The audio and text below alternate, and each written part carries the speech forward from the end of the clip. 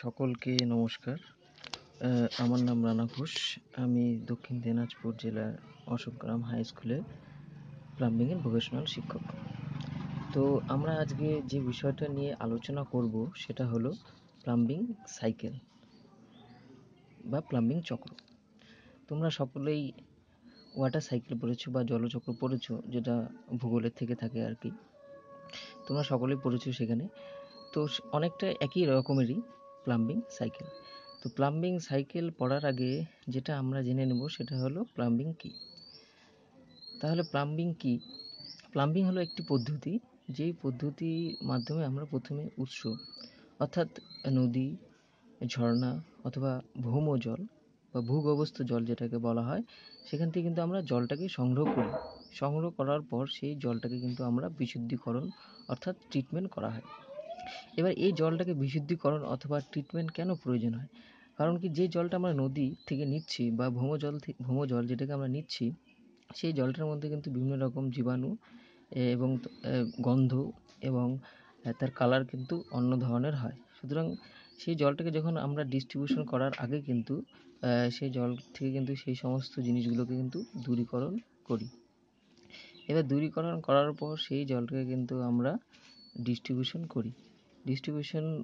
এবার কাদের করি, ডিস্ট্রিবিউশনগুলো কোথায় কোথায় করা হয় সেগুলো হতে পারে কোনো গৃহস্থলী বাড়ি হতে পারে, কোনো কলকারখানা হতে পারে বা কোনো হসপিটাল। সেখানে কিন্তু আমরা সেই জলটাকে কিন্তু ডিস্ট্রিবিউশন করি অর্থাৎ বিতরণ করি। তাহলে এই যে পদ্ধতিটা, যেখান থেকে আমরা জলটাকে প্রথমে উৎস থেকে সংগ্রহ করলাম, সেই জলটাকে ট্রিটমেন্ট বা বিশুদ্ধকরণ করলাম এবং সেই জলটাকে ব্যবহারকারীদের কাছে পৌঁছে দিলাম, এই যে একটা পদ্ধতি, এই পদ্ধতিটাকে বলা হয় প্লাম্বিং। এর সাথে সাথে আমাদের আরেকটা জিনিস জেনে রাখা দরকার, যেটা হলো এই প্লাম্বিং পদ্ধতির মাধ্যমে শুধুমাত্র জল কিন্তু পরিবহন করা হয় না। এই পদ্ধতির মাধ্যমে কিন্তু আমরা গ্যাস, কোনো তরল অর্থাৎ কোনো তেল, সেগুলোও কিন্তু আমরা এক স্থান থেকে অন্য স্থানে পরিবহন করে থাকি। তাহলে আসো এবার আমরা একটু প্লাম্বিং সাইকেল নিয়ে একটু আলোচনা করে নিই। তো তোমাদের সুবিধার্থের জন্য এখানে আমি একটি অলরেডি চার্ট তৈরি করে রেখেছি, তোমরা সকলে দেখতে পাচ্ছো। তো এই চার্টটা নিয়ে আমরা একটু আলোচনা করব। প্রথমেই তোমরা দেখতে পাচ্ছ এখানে 1 নম্বর দিয়ে দেওয়া আছে। দেখো এখানে দেওয়া আছে উৎস, যেটা আমি একটু আগে আলোচনা করলাম। উৎস বলতে কোন কোন জিনিসগুলোকে বোঝায়, সেটা আছে নদী, ঝর্ণা, ভৌমজল লেখা আছে। তাহলে সেই উৎস থেকে কিন্তু আমরা জলটাকে সংগ্রহ করব। আচ্ছা, এখানে আরেকটা কথা বলে রাখি যে এই উৎস থেকে আমরা জলটা কীভাবে সংগ্রহ করা, জলটা তো এমনি এমনি সংগ্রহ করা যাবে না। এইখানে যেরকম দেওয়া আছে নদী, তোমরা অনেকে দেখবে যে কোনো শহরে কিন্তু নদী থেকে জল সংগ্রহ করে গোটা শহরে কিন্তু জল ডিস্ট্রিবিউশন করা হয়। প্রত্যেক বাড়িতে বাড়িতে কিন্তু জল ডিস্ট্রিবিউশন করা হয়। এবার এই নদী থেকে জল সংগ্রহ করার জন্য সেই নদীতে কিন্তু দেখবে ট্রিটমেন্ট প্ল্যান করা হয় অথবা বিশুদ্ধকরণ একটা প্ল্যান তৈরি করা হয়, যেখানে কিন্তু জলকে নদী থেকে সংগ্রহ করা হয় প্লাম্বিং পদ্ধতির মাধ্যমে, পাইপিং সিস্টেমের মাধ্যমে কিন্তু, এবং সেখানে পাম্পিং সিস্টেমও থাকে এবং তার মাধ্যমে কিন্তু নদী থেকে জলটাকে সংগ্রহ করা হয়। ঠিক আছে, এবার সংগ্রহ করার পর আমাদের পরবর্তী স্টেপ যেটা আমরা দেখতে পাচ্ছি সেটা হলো সাপ্লাই অর্থাৎ যোগান।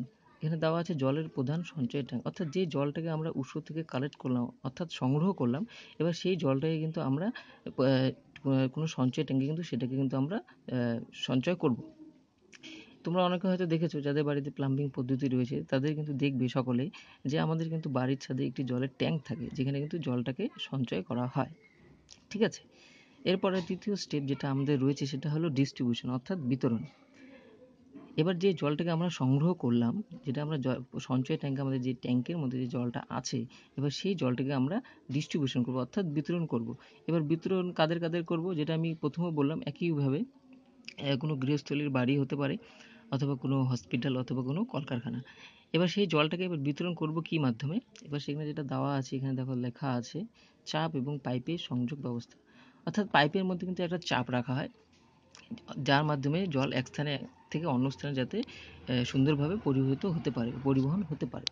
এবং পাইপের সংযোগ ব্যবস্থা অর্থাৎ পাইপ ফিটিংস ইত্যাদির মাধ্যমে কিন্তু আমরা জলটাকে এক স্থান থেকে অন্য স্থানে নিয়ে যাই। ঠিক আছে, এর পরবর্তী স্টেপ হলো ব্যবহার অর্থাৎ ইউজ। এবার যে জলটাকে আমরা ডিস্ট্রিবিউশন করলাম, সেই জলটা এবার কী হবে, ব্যবহৃত হবে। এবার ব্যবহৃত হয় কীভাবে, প্লাম্বিং দেখতে পাচ্ছ এখানে লেখা আছে প্লাম্বিং ফিক্সচার, অর্থাৎ basin, sync, tap, bathtub, shower, commode ইত্যাদিকে কিন্তু আমরা প্লাম্বিং ফিক্সচার বলা হয়। এর মাধ্যমে কিন্তু জলটা এবার ব্যবহৃত হবে। এবার এখানে আরেকটা জিনিস আমি বলে রাখি যে ছাত্রদের মধ্যে কনফিউশন হয়ে যায় যে প্লাম্বিং ফিক্সচার কিন্তু আলাদা আর প্লাম্বিং ফিটিংস কিন্তু আলাদা। প্লাম্বিং ফিটিংস বলতে যে সমস্ত জিনিসগুলো বোঝায় সেগুলো হলো টি, এলবো, ইউনিয়ন, কাপলিং, বেন্ড ইত্যাদিকে কিন্তু বলা হয় প্লাম্বিং ফিটিংস। আর ফিক্সচার বলতে যে সমস্ত জিনিসগুলোকে বলা হয় সেটা হলো বেসিন, সিঙ্ক, ট্যাপ, ট্যাপ বলতে জলের কল, বাথটব, শাওয়ার ইত্যাদি কিন্তু বলা হয় প্লাম্বিং ফিক্সচার। এরপর যে জলটা ব্যবহৃত হলো, এবার জলটা ব্যবহার হওয়ার পর কী হবে, এবার যেই জলটা ব্যবহার হচ্ছে সেই জলটা কিন্তু এবার নোংরা হয়ে গেল। এর পরবর্তী স্টেপে আমরা যেটা আছে সেটা কিন্তু 5 নম্বর স্টেপ তোমরা দেখতে পাচ্ছ, কালেকশন অর্থাৎ সংগ্রহ। এবার যে জলটা ব্যবহার হলো সেই জলটাকে কিন্তু আমরা এবার কী করব, সংগ্রহ করব। এবার এখানে দেখো অভিকর্ষ টান পাইপে সংযোগ ব্যবস্থা, ঠিক আছে, এর মাধ্যমে কিন্তু আমরা জলটাকে এবার নোংরা জলটা কিন্তু এবার সংগ্রহ করি। এর পরবর্তী স্টেপ তোমরা দেখতে পাচ্ছ ডিসপোজাল, অর্থাৎ যে জলটাকে আমরা সংগ্রহ করলাম এবার সেই জলটাকে আমরা এবার ডিসপোজাল করব অর্থাৎ অপসারণ করব। সেটা কিভাবে হবে, স্যানিটারি এবং স্টর্ম শিওর। এখানে দেখতে পাচ্ছ তোমরা স্টর্ম শিওর বলা আছে। শিওর হলো এক ধরনের পাইপ যেটা সাধারণত মাটির নিচে থাকে। তোমরা দেখেছো যে জল যে আছে জলও কিন্তু জলের পাইপগুলো কিন্তু মাটির নিচে থাকে, ঠিক একই রকম শিওর। এর মাধ্যমে পরিষ্কার জল এর মাধ্যমে কিন্তু নোংরা জল এক স্থান থেকে অন্য স্থানে কিন্তু পরিবহন করে নিয়ে যাওয়া হয়, ঠিক আছে। এবার ডিসপোজাল করার পর সেই যে শিওরের মাধ্যমে সেই যে নোংরা জলটা সেটা কিন্তু কী করা হয়, এবার পরবর্তী স্টেপ আমরা দেখতে পাচ্ছি এখানটা যে ট্রিটমেন্ট অর্থাৎ প্রক্রিয়াকরণ। তার মানে আমরা বুঝতে পারছি যে নোংরা জলটা যেটা আছে সেটাকে কিন্তু এবার ট্রিটমেন্ট করা হবে অর্থাৎ সেটাকে কিন্তু প্রক্রিয়াকরণ করা হবে, সেটাকে কিন্তু বিশুদ্ধকরণ করা হবে। এবার এখানে আমরা দেখতে পাচ্ছি sewage plant, natural purification. Sewage বলতে নোংরা জল আর কি। তাহলে এই যে ট্রিটমেন্ট প্ল্যান্টে এবার যে নোংরা জলটাকে সেটাকে কিন্তু আমরা এবার ট্রিটমেন্ট করব। কারণ কি আমরা জানি এখানে আমরা দেখতে পাচ্ছি যে এখানে কিন্তু জলটা অলরেডি কিন্তু আমাদের এখানে ব্যবহার হয়েছে, অর্থাৎ জলটা ব্যবহার যখন হয়েছে তার মানে কিন্তু জলটা এবার নোংরা হয়েছে, তার গন্ধ আলাদা রকম হয়ে গেছে এবং তার কিন্তু রঙও আলাদা রকম হয়ে গেছে।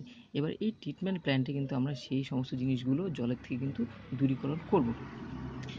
এর পরবর্তী স্টেপ যেটা আছে দূরীকরণ করার পর সেই জলটাকে কিন্তু আমরা দেখতে পাচ্ছি, এখানে তোমরা দেখতে পাচ্ছ যে কিন্তু আমরা আবার সেই সোর্সে কিন্তু আবার ফেলে দেওয়া হয়। এখানে দেওয়া আছে treated water return to the original source, অর্থাৎ ট্রিটেড ওয়াটার অর্থাৎ বিশুদ্ধীকরণ করার পর যে জলটা সেটা কি করা হচ্ছে, return to the original source, অর্থাৎ তার যে অরিজিনাল সোর্স যেখান থেকে জলটাকে নেওয়া হয়েছে অর্থাৎ যে উৎস থেকে জলটাকে নেওয়া হয়েছে সেখানে কিন্তু আবার রিটার্ন করে দেওয়া হচ্ছে, অর্থাৎ ফিরিয়ে দেওয়া হচ্ছে, ঠিক আছে। এখানে আরেকটা জিনিস জেনে রাখা দরকার, আমরা কিন্তু জলটাকে যখন তার অরিজিনাল সোর্স অর্থাৎ নদী থেকে নিচ্ছি অর্থাৎ সেখানে নদীতেই ফেলবো, তার আগে কিন্তু জলটাকে আমাদের এখানে কিন্তু ট্রিটমেন্ট করতে হবে। কারণ যদি উইদাউট ট্রিটমেন্ট আমরা যদি ট্রিটমেন্ট না করে জলটাকে যদি এখানে ফেলি তাহলে আমরা জানি যে জলটার মধ্যে বিভিন্ন রকম জীবাণু থাকতে পারে বা বিভিন্ন রকম যদি জলটা মনে করো কলকারখানায় ব্যবহার হয় সেই জলের মধ্যে বিভিন্ন রকম কেমিক্যাল থাকতে পারে। এবার সেটাকে যদি আমরা ট্রিটমেন্ট না করে ডাইরেক্ট সেটাকে যদি আমি সোর্সে অর্থাৎ নদীতে ফেলি তাহলে কিন্তু জলজ জীবন বিভিন্ন রকম মাছ সেগুলো কিন্তু ক্ষতিগ্রস্ত হতে পারে এবং তাদের জীবন কিন্তু বিপর্যয় ঘটতে পারে। সুতরাং কিন্তু সোর্সে ফেলার আগে জলটাকে কিন্তু আমাকে অবশ্যই ট্রিটমেন্ট করে নিতে হবে। এবার তোমরা দেখতে পাচ্ছ আবার একইভাবে কিন্তু সোর্সে এবার জলটাকে ফেলা হলো, তার পরবর্তীতে আবার কি হবে, সেই সোর্সের থেকে কিন্তু জলটাকে আবার কালেক্ট করে কোনো একটা সঞ্চয় ট্যাঙ্কে সঞ্চয় করা হবে, আবার ডিস্ট্রিবিউশন, আবার ব্যবহার, আবার কালেকশন, আবার ডিসপোজাল, আবার ট্রিটমেন্ট, আবার সোর্সে ফেলে দেওয়া। এই যে একটা দেখতে পাচ্ছ তোমরা এখানে এটা একটা চক্রের মতো কিন্তু ঘুরছে, ঠিক আছে। এই যে চক্রটা ঘুরছে এই চক্রটাকে কিন্তু বলা হয় প্লাম্বিং সাইকেল, ঠিক আছে। আশা করি তোমরা সকলেই বুঝতে পেরেছো। থ্যাংক ইউ, সকলে ভালো থাকবে।